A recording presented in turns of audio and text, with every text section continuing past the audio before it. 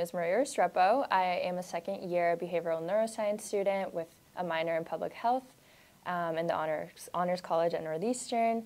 I'm currently a co-op at the Speech and Neurodevelopment Lab here at Northeastern. My role here is to essentially analyze data, recruit patients, and overall research and study how speech and suck relates and how we can predict future neurodevelopmental conditions in babies. We have a couple of ways in how we recruit the babies.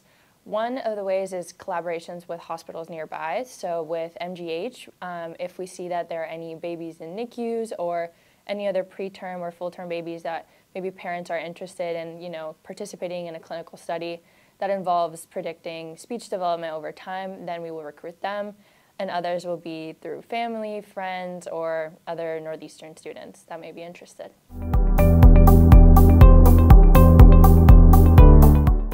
With different participants, we're seeing a lot of different things, but particularly we're looking over a 3, 6, 9-month span in babies and up to 12 and 24 months, which turns into a different study.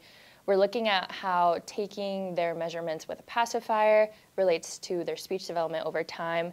And with that, we have several sub-studies, which include motor skills, neurodevelopment, and psychosocial behaviors. So as a pre-medical student, I am particularly interested in pediatrics and specifically in rural populations, so obviously not in Boston, but I've done work abroad where I've kind of experienced different, environments where children have grown up, and part of the study is also studying the same speech development in Puerto Rico. So I think for me it's very interesting that we get to see that environment and then this environment and see how these babies are growing up.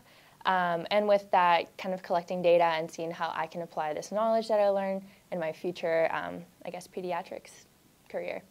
I hope to be able to do some sort of pediatric oncology or just any surgery program. Obviously things are changing and Northeastern has so many opportunities that I'm just constantly changing interests all the time, but I would ideally like to be somewhere in the pediatric realm.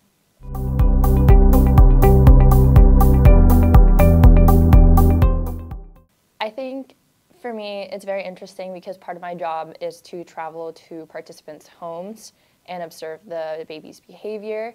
And I think it's very interesting to see that although one baby in one household could be 3 months old and doing certain behaviors, in the other participant's home, the same child could be doing way more advanced behaviors than we would see in a 9-month-old or a 6-month-old.